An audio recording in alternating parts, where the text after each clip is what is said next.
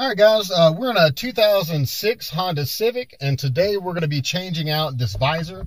As you can see, it just kind of flops around. So it's not staying in place whenever you go to put it anywhere. So we're going to be changing this out. You only need one tool, and it's a flathead screwdriver.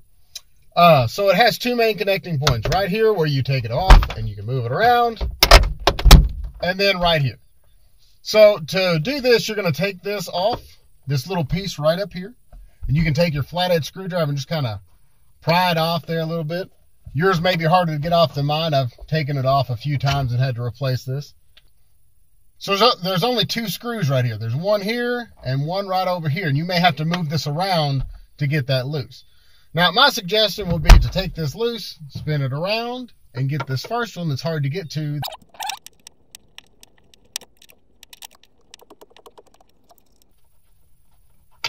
All right, now we want to put this somewhere we're not going to lose it.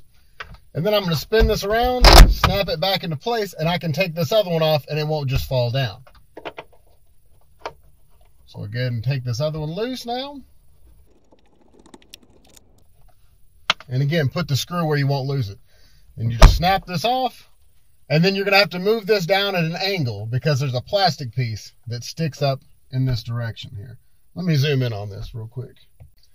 All right, so once you take that off, there's this plastic piece right here that you can kind of see that sticks up in there. So when we go to put the new one in, you'll have to kind of go at an angle like that, just like you're taking it out. All right, so once you've got that out of the way, go ahead and grab your new one. And you'll notice this plastic piece yet again. We're going to go ahead and slide it in at an angle like this. And we'll snap it into place.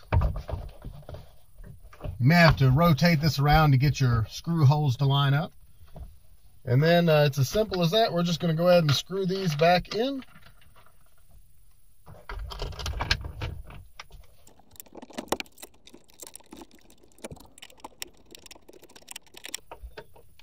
All right, be sure not to tighten that all the way. Just get it in there most of the way. And then you can kind of swing this out of the way where you can get to that second one.